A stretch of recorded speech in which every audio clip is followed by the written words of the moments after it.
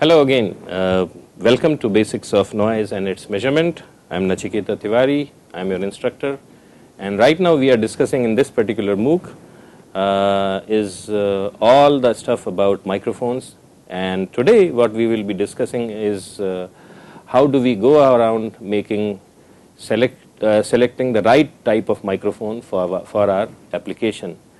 And in that context, we have introduced one parameter known as microphone sensitivity in the last lecture. And before I start discussing about different criteria which have to be used while selecting a microphone, it is extremely important that we just very briefly revisit this sensitivity. And what we will do is we'll actually look at the data sheet of a microphone and see what it tells us. So what I have here is the data sheet of a microphone 4961, and I am going to show you that microphone. So what we'll do is we'll go line by line. So this is the microphone I am talking about, and it says it's a multi-field 1/4 inch microphone type 4961. So 4961 is some number which the manufacturer has given us. This actually is the microphone. So see, I mean, there's a small microphone which is screwed to the top of it, and there's a diaphragm you can see, and I would not remove it in usual cases, but this is a class and I wanted to show you. So there's a very sensitive diaphragm in top of it, and that is the microphone. And behind this, so that is the sensor, that is the diaphragm, and this shiny part is the actual microphone, and this black part is the conditioner or the preamplifier of the microphone. So you have a microphone which is on the top, and then you have a preamplifier which is on the bottom portion of this thing, and it is all right now integrated. So this is an integrated microphone with this. Now what you see here is the calibration of this entire microphone. And the first thing you see in this chart, there is a serial number 2804042. So again, there is some related to manufacturer's number, so we are not going to worry too much about it. But then you have this sensitivity of minus 23.5 decibels per decibels. That is the microphone sensitivity, right? And then the manufacturer says that what is the reference value of this sensitivity is 1 volt per Pascal. So this is what we talked about in the last class. So using this information, minus 23.5 and 1 volt per Pascal, I can actually calculate this value, that for each Pascal of sound, how much volts it's going to generate. And if you do this math the same way which we had done earlier, you will come at this number 66.6. There is nothing magical about it. So this is a calculated number. This is which is based on this 23.5 number. Okay. Then the manufacturer specifies that there is uncertainty in this estimate of decibels 23.5. It may not be necessarily 23.5, but it will vary between 23.5 plus 0.3 decibels and minus 0.3 decibels. So the actual microphone sensitivity can be anywhere between minus 23.8 and minus 23.2 decibels. And then it is important to understand these other parameters, because when we use these microphones, we should be understanding that they were calibrated under certain conditions. So when they calibrated this, they had tested it at 23 degrees centigrade. The ambient pressure was 100 and this is the environmental calibration conditions. So this is a little different, but this is there. Environmental calibration condition, they tested it at 99.7 kilopascals. Okay, so that was the atmospheric pressure in their lab. The temperature was 22 degrees centigrade, and the humidity, and it's an important parameter actually for microphones, and hopefully we'll talk about it either today or in the next lecture, was 50% relative humidity. And then they had this procedure date when it was calibrated. This date is important because if you have a microphone which was calibrated long time back, then it's important to check whether it is still doing what it is supposed to do or its sensitivity has changed significantly since then. So it's important to know that. And then there's some person who has signed it. But then this is there. Temperature was 23. So this calibration was conducted at this, but this will be working. This calibration will be true for 23 degrees centigrade at 101 kilopascals of pressure, relative to humidity of 50 degrees, and it was calibrated not at all frequencies. Okay, it is valid at 251.2 hertz. So, and then they have this calibration chart on this side, and on the x-axis you have frequency, on the y-axis you have decibels. So what does this say? That if you have 0 decibel sound, its actual value is 0 decibels, then what this microphone will sense will be pretty much 0 decibels at 50 hertz. Okay, that's what the chart says. But if you come below 50 hertz, then it senses maybe at 20 hertz, it senses -1 decibels. Then you come down further, and then at 10 hertz, it senses lesser amount of sound. Then you come down further at 3 hertz. So this is again a log axis. So at 3 hertz, it senses -5 decibels.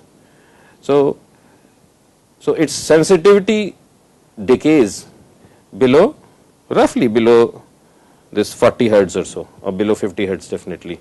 And then between 50 hertz to 1000, this is 2000, maybe 3000 hertz, its sensitivity is more or less constant. It is more or less constant. And then after that, it starts doing something strange. So what does it say? That the curve looks like this dark line if you have free field response. And so what does free field mean? That there is no reflected sound coming. And if the sound source is that in the 0 degree direction, then the sensitivity curve looks like this.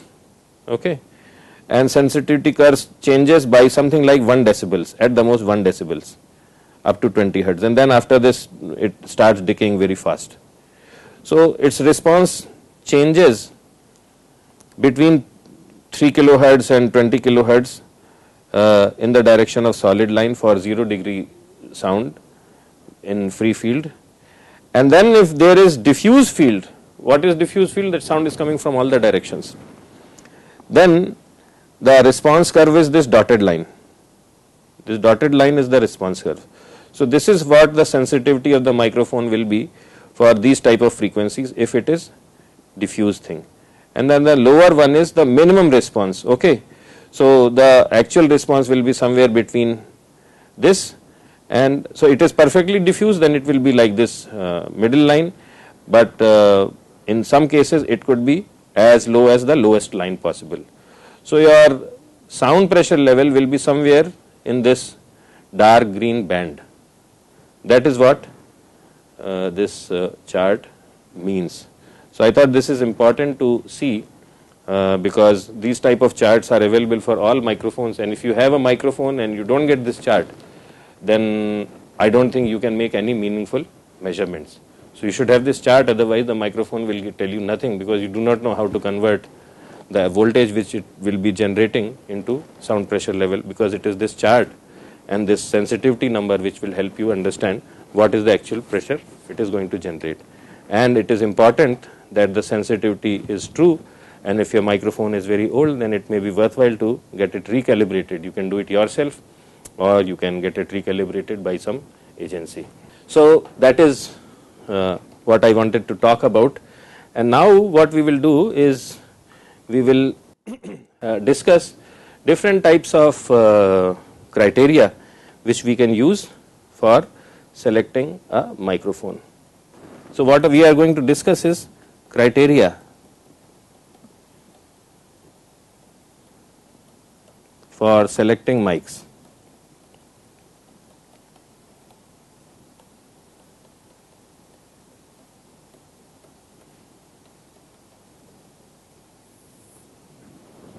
Okay.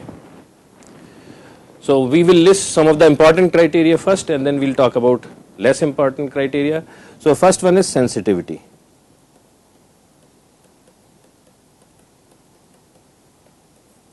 Okay.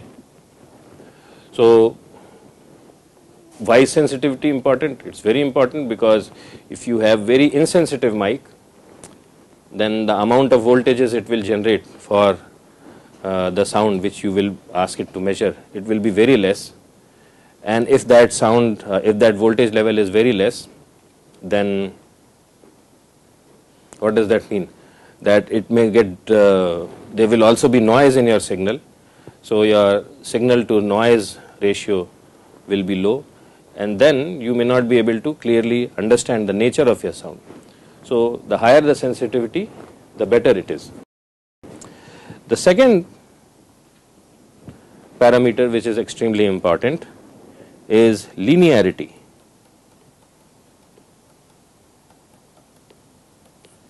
Linearity. So what does it mean? It means that if my sound pressure level is 1 Pascal and let's say at 1 Pascal my microphone generates 10 millivolts, then suppose my sound pressure level goes up by a factor of 2, then I should generate 20 millivolts of signal. And if it goes up by 3 Pascals, then I should generate 30 millivolts. So essentially what that means, that if I plot a curve or a relationship between pressure, and here I am not plotting pressure in decibels but in pascals, and on the y-axis I am plotting in millivolts or volts, then it should be a straight line. That's what it means. And the straighter this is, because a poor microphone may be doing this or doing this, so this is not good. But if it is a straight line, then this is good. Because otherwise I cannot predict how much my pressure is, because my curve is nonlinear, or I have to do some more complicated calibration each time I measure. But if it is a linear thing, then if I know the slope, I can very easily calculate the pressure. I don't have to look at the exact curve. So that is the second thing. So that's the second criteria, that's linearity. The third criteria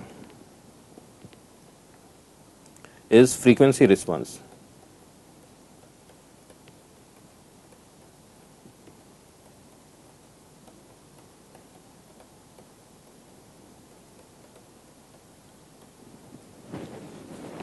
Frequency response. This has to be flat in bandwidth of interest. What does this mean? So what it means, so we had seen the frequency response curve of this particular mic in the last class, or in today's class itself, and what it means is that if I am plotting on the x-axis frequency in hertz and on the y-axis I am plotting sensitivity,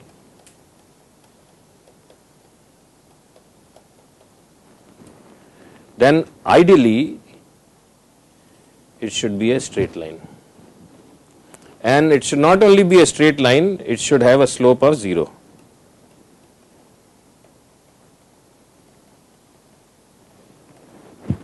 Okay, and it should be straight line. So it should be a straight line. It should be a straight line with a slope of 0, and it should be straight line at least in the bandwidth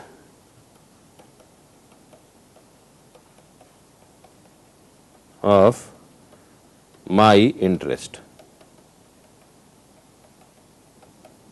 Okay, this is extremely important. It should be flat in the bandwidth of my interest. Suppose it is like this.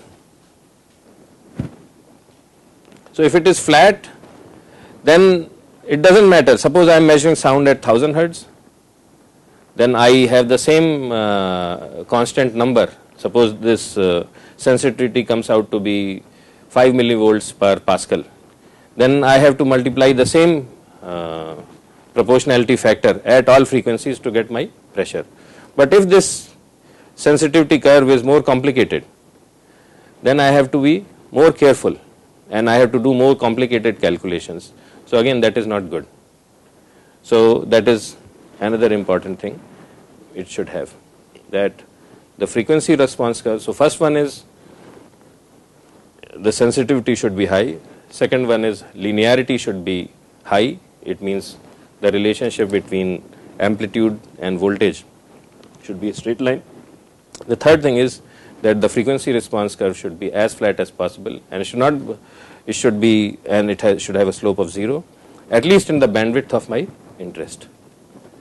And so those are some of the key things we are interested, and we will continue this discussion in the next class also, but these are some of the key parameters which we have to be careful about when we are going around choosing microphones.